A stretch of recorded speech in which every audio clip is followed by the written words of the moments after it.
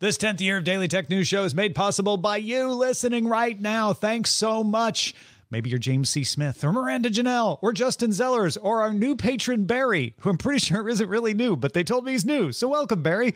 On this episode of DTNS, longtime VR skeptic Allison Sheridan tells us why she's finally on board thanks to the Apple Vision Pro. Plus, CNET tells everyone when it will and will not use AI to write its content, and an effort to stop hard drives from going to waste. This is the Daily Tech News for Tuesday, June 6th, 2023 in Los Angeles. I'm Tom Merritt. From lovely Cleveland, Ohio, I'm Rich Stroffolino. And this is Allison Sheridan of the Podfeed Podcasts. And I'm the show's producer, Roger Chang. Hey, did you hear Password Manager of 1Password finally launched its public beta passkey support? Woohoo! Yay! Yeah, I know a lot of you were waiting for that. All right, let's see what else is new in the quick hits. After filing a lawsuit against Binance on Monday, the U.S. Securities and Exchange Commission, friends call it the SEC, continued its crypto crackdown, filing a lawsuit against Coinbase in the Southern District of New York. This lawsuit alleges the crypto exchange acted as an unregistered broker across its trading platforms and wallets. Seems to be becoming a theme here. The SEC is also suing over Coinbase's program that let customers earn a return for participating in proof-of-stake blockchains, arguing that investors had no protection from loss in those accounts. In a similar move, the Alabama Securities Commission alleged that Coinbase's staking reward system violates Alabama's security laws. Coinbase now has 28 days to show why it should not be ordered to cease and desist from selling unregistered securities in Alabama. Microsoft agreed to pay the U.S. Federal Trade Commission $20 million to settle charges it violated the U.S. Children's Online Privacy Protection Act, or COPPA, if you're into the whole brevity thing. The FTC alleged that from 2015 to 2020, Microsoft violated COPPA by collecting phone numbers and advertising consent from children setting up an account before it asked them to have a parent finish the setup process. It also allegedly failed to delete the collected information if the parent didn't get around to finishing the setup process. Holding on to that data, a big no-no. Microsoft has already updated its account creation process to ask for birth date first, so get around that, and then will resolve its data retention policies to keep in line with COPPA.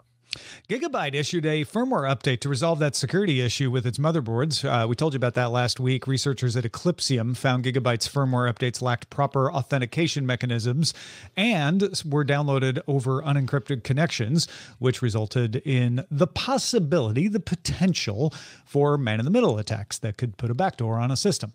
Gigabyte says the update added verification checks for any firmware updates and that it now uses encrypted HTTPS connections when connecting to a server to download an update.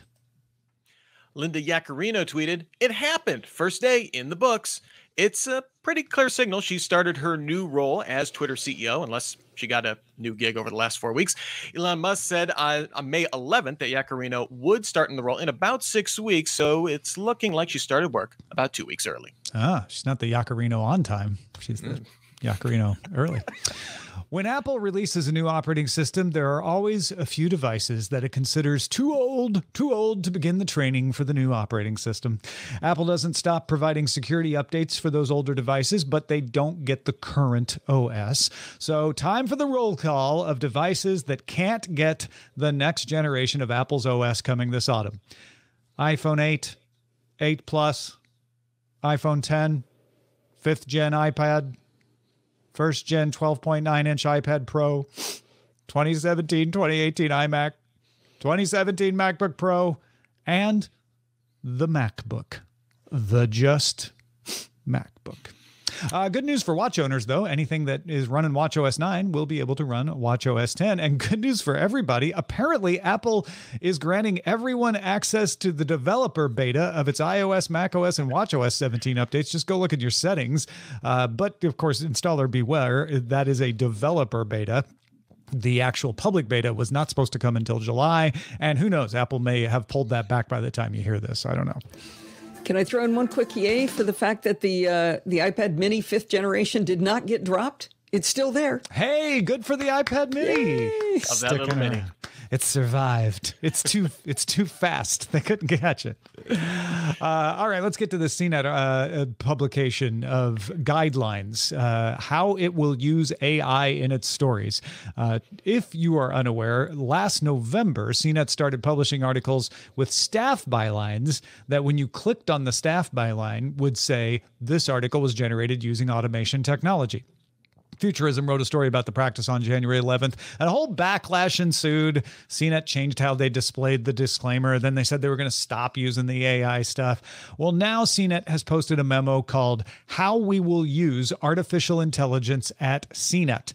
The tool it uses is called RAMP, which is a name for Responsible AI Machine Partner. I would have called it no, I wouldn't. I see why they dropped the I out. Never mind.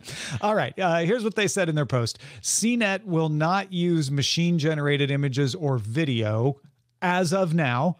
Unless they're doing a story about them, then they'll use them as examples, of course. But they're not going to make their own graphics using Midjourney or anything like that. Product reviews and testing will all be done by humans, just as it was before. And here's the big one. No story will be written entirely by a machine. So they are saying parts of stories may be written by a machine. And they gave some examples. They might use tools that sort and analyze data. So they can go through larger amounts of data than a human could. Pricing, availability. They talked about doing some geolocation to make that stuff work for you in your location, show you just pricing and availability and stuff like that. To create outlines for stories that would suggest where a story would go. Analyzing existing text to just kind of give recommendations and things that a writer could use or not. And to generate explanatory material that then would be edited and fact-checked, etc. How does that make you feel, Allison, to quote Blade Runner? Well, I actually really like this. I think this is just kind of a maturing of how we look at these tools. And what I've become aware of is there's a lot of people who have really good ideas and they can express them perhaps verbally, but they're not actually great writers. And so the ability to use these tools to help you develop, even in your own style, to develop what it is you want to say using AI, I think that's actually a really valuable thing. So instead of having a clumsily written article by someone who actually knows what they're talking about, this can be a better combination.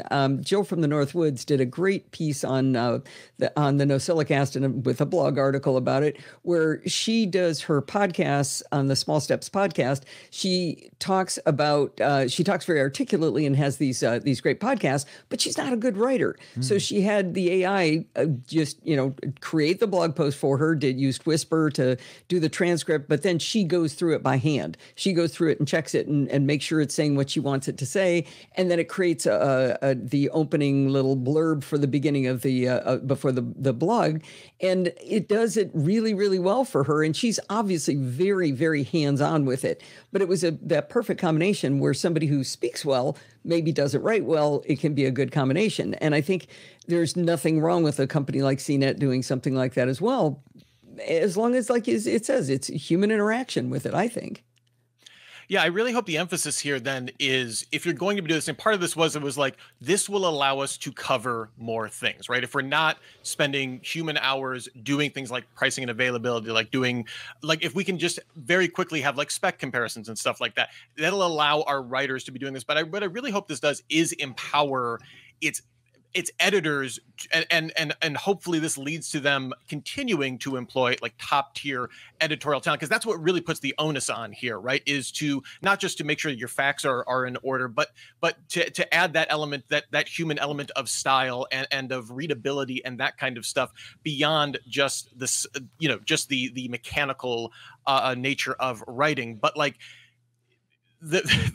My problem, I guess, with this is like all of this has a loophole that's, that's about the size of Wisconsin that they can drive through, because they can update this and they don't have to publish the blog post okay. next time. That's why I think this is horrible. AP, Bloomberg, BuzzFeed have all been doing machine-generated content and haven't had the problem CNET has. CNET has these problems because they lost people's trust with the way they were using it. They were using it for SEO optimization. They had 70 articles, about half of them had factual errors.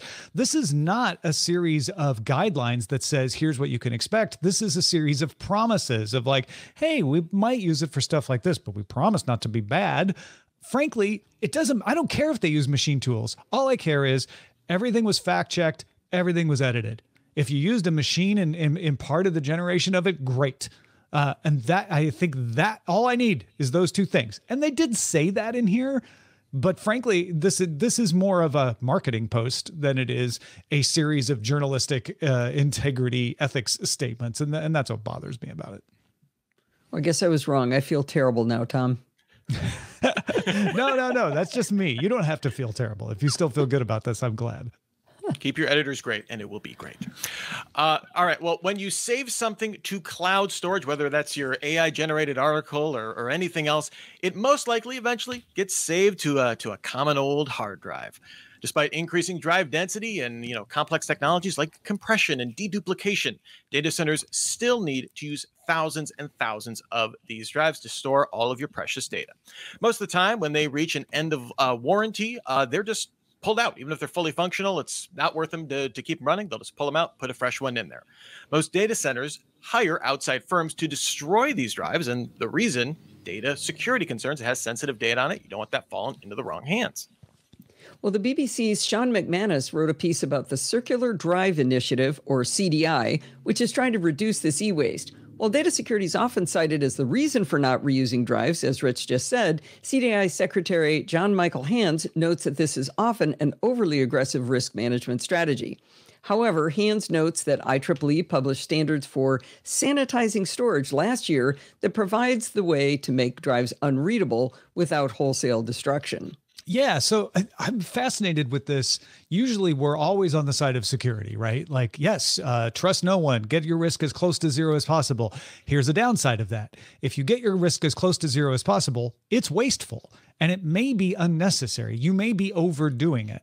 The IEEE stuff that Allison just referred to involved clearing the data. That's where the data is deleted, but you can still recover it, especially if you're only deleting the tables. But even if you're just deleting the data, there's some forensic tools out there that can reconstruct stuff.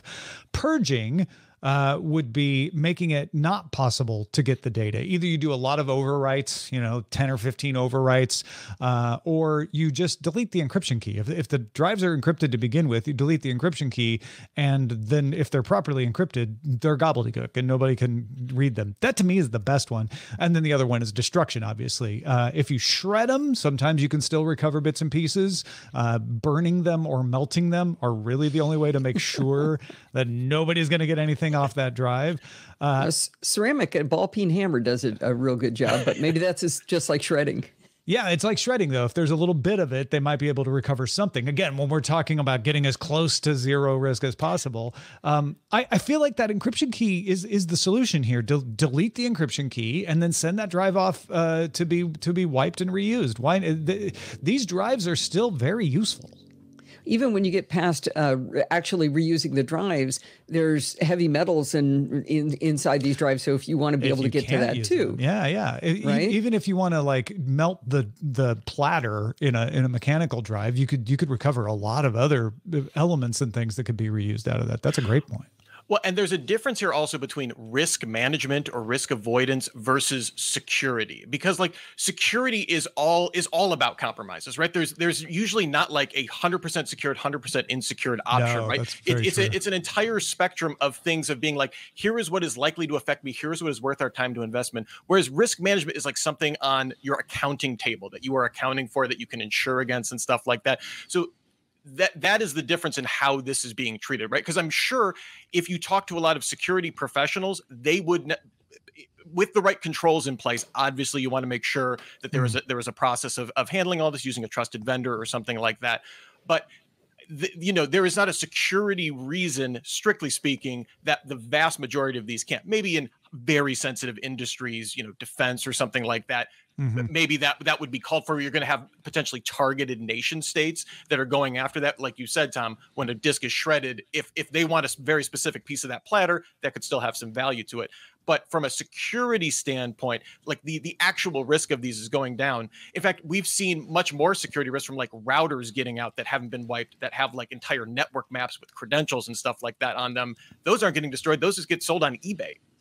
And if people missed it, the reason this is a problem is because a data center doesn't want to use a drive that's out of warranty. Right? The drive may last 15 years past its warranty, but once it's out of its 5-year warranty, the data center is like, well, I'm not going to get made whole if that fails, so I'm not going to use it anymore. And then the question becomes, what do you do with it after that? And if it's still a perfectly good hard drive with lots of life left into it, Backblaze says that drive failure rates for these drives after 60 months in service range from 0.41% up to 5.27%, but for some non-critical uses, that's even tolerable. Yeah, and in a lot of cases with these refurbished drives, those are coming with warranties from that company anyway. So as an individual, one, you are not putting the same amount of strain. I mean, if you're putting this in your NAS, maybe you are putting it under a ton of strain. But for a lot of consumer use cases where you're writing to it, you know, in bursts, not kind of constantly for surveillance or NAS work or something like that, you are not putting nearly the strain on a mechanical hard drive that you would be if you were a hyperscale data center or something like that too. Yeah. So Circular Drive Initiative is doing a good thing here, which is providing some pressure to do the right thing. Because I get where if there's no benefit to reusing the drive, destroying it, it fulfills your risk management strategy and keeps your security level close to zero risk. I get why you would do it. So there needs to be a little push from the other end to say like, hey, but you don't need to do that. Let's give you some motivation there. Folks, if you have thoughts about this, maybe you work in a data center and you're like, hey, but there's one other thing you need to consider. Let us know in our Discord. You can join that by linking to a Patreon account. Just go sign up at patreon.com/DTNS. Hey, did you hear there was an Apple announcement yesterday? Really? Yeah. Huh. Yeah.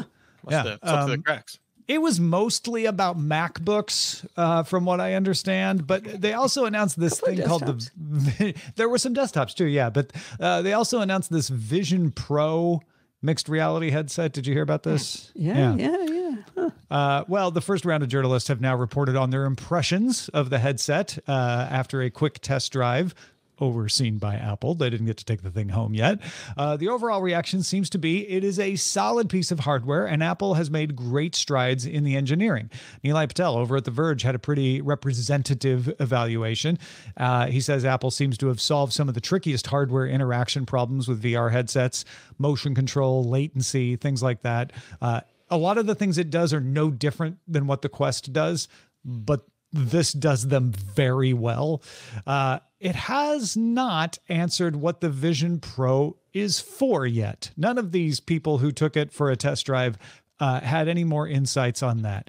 The Verge's Tom Warren actually wondered what makes it a pro at all, given that most of Apple's examples showed home use and consumption, and pro is usually for business use and creation. Further clouding the picture is the news that The Verge reports Apple just acquired a company called Mira. Mira makes AR headsets for the U.S. military, as well as the Mario Kart ride at Nintendo World, if you've done that. So I don't know if this means Apple's going to make some specialty hardware for amusement parks and armies. I have no idea. Allison, we know what the headset is now. We got a fair idea of what it can do. You have been very skeptical about VR. Do you want this? So my skepticism about VR specifically, as opposed to AR, has been that I don't see what problems it solves. And what I saw yesterday, to me, solved a lot of problems, and more in the AR space than the VR space. And I don't need it to be perfect. I don't need the headset to be light. I don't need it to be, perfect vision, the sound. All of those things are technical problems that'll work their way out. What I've been having my issue with is why? Why are we so excited about this? Right. What I saw yesterday, though, was a combination of things that, like you said, there's pieces of this that have been in other headsets. Probably the single biggest thing I was excited about was being able to sit down, plug it into my Mac, where, by the way, you don't need to use the battery pack because you're plugged into the Mac. It gets power there. And all of a sudden, I've got a 75-inch monitor, or I've got spaces open, so I've got two giant displays in front of me, and I've got the space that I've always wanted. Everybody wants a bigger display, but they're very expensive, and of course, this costs a fortune. But let's set price aside for that. The ability to see a giant display when you're maybe you're stuck in a little tiny cubicle. The fact that they did these demos in somebody's living room, that doesn't matter at all. They were doing real work. They were doing presentations. They were doing, they were doing FaceTime videos or Zoom calls, that sort of thing with the headset. And those are businessy things. I mean, we do it for fun too. But I felt like all of these pieces started to come together that were more of solving real problems. Now, like I said, I don't need it to be light. I don't need it to be perfect. Technically, it didn't need to be perfect.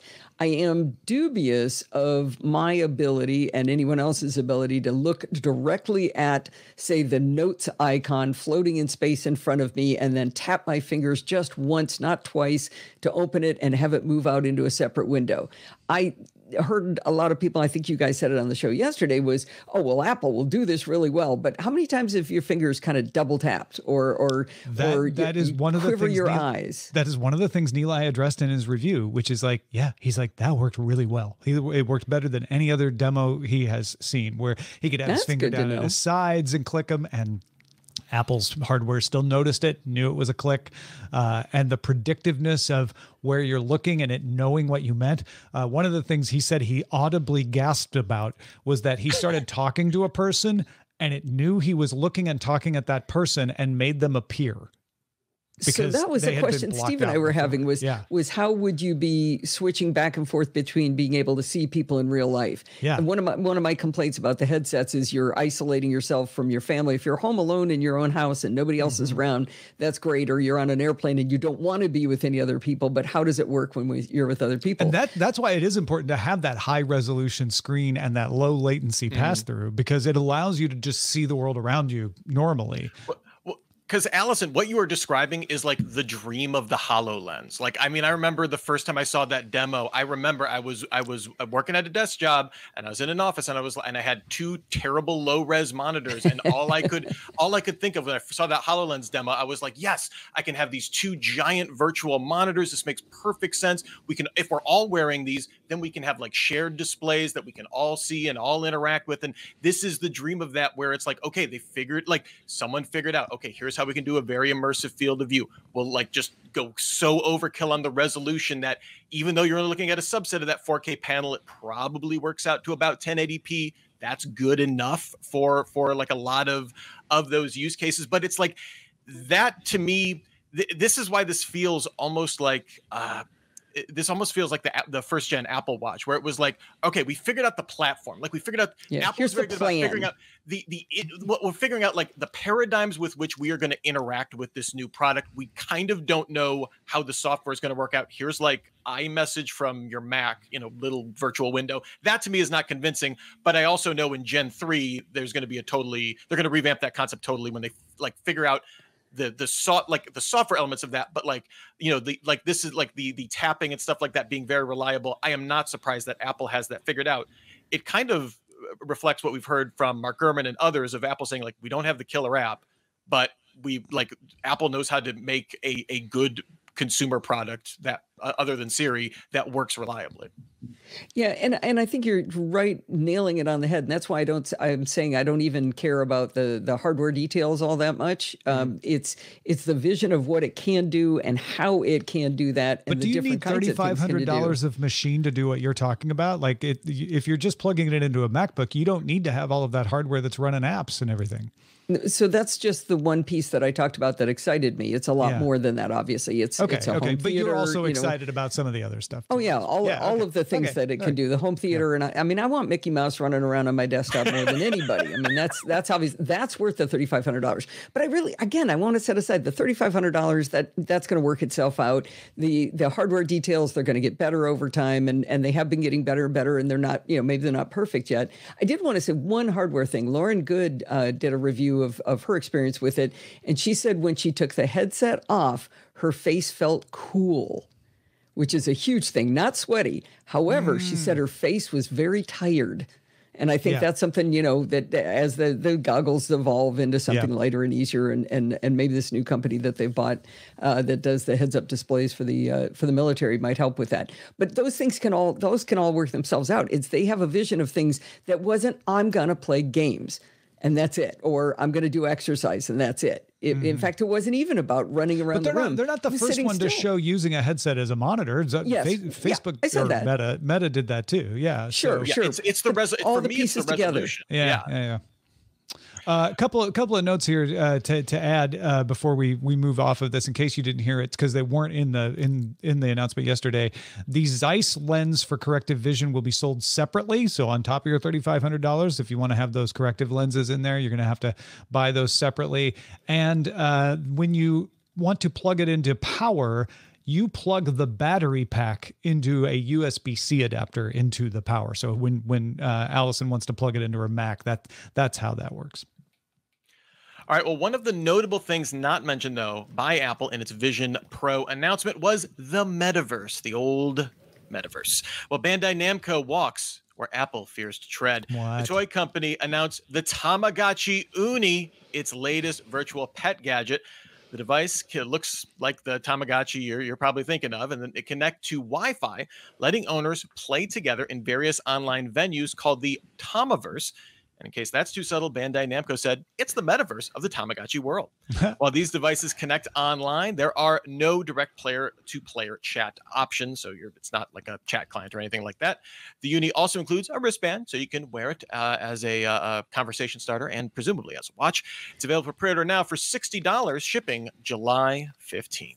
See, now this is why you listen to the Daily Tech News Show, because everybody else is missing the lead story here, right? Yeah. Because they're off talking about Apple. This is the stuff we need to know. Finally arrived, and Tamagotchi is the one that bring it.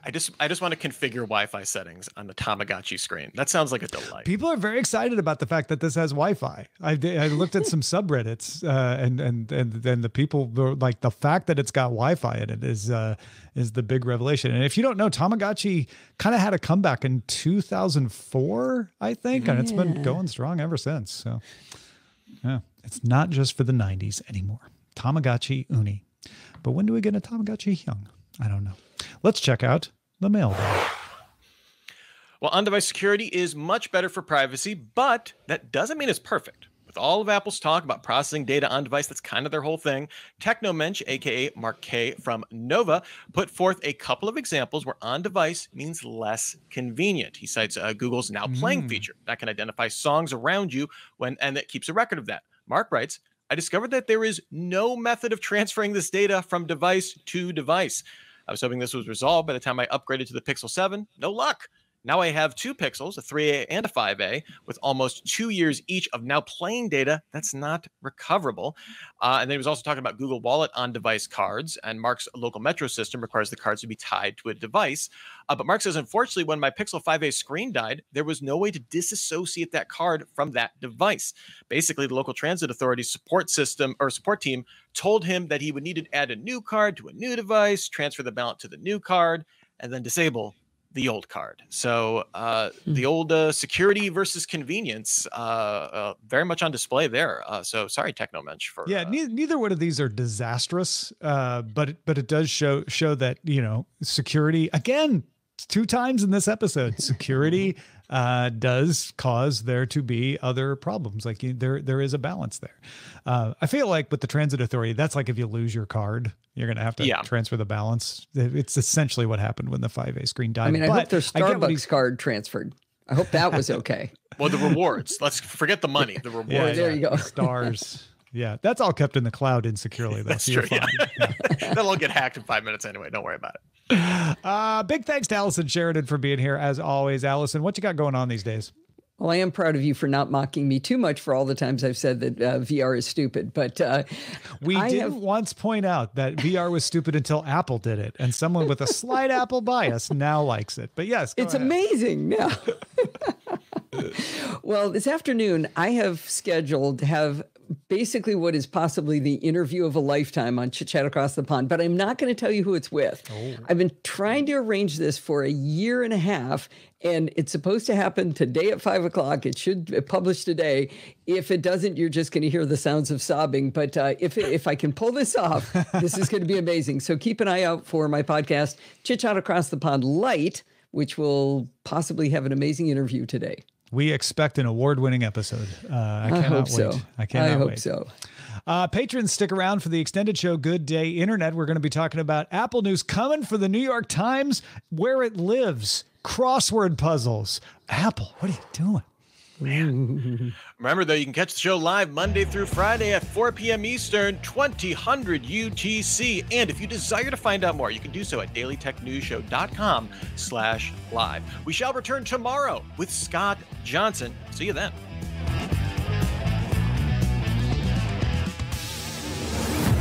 This show is part of the Frog Pants Network.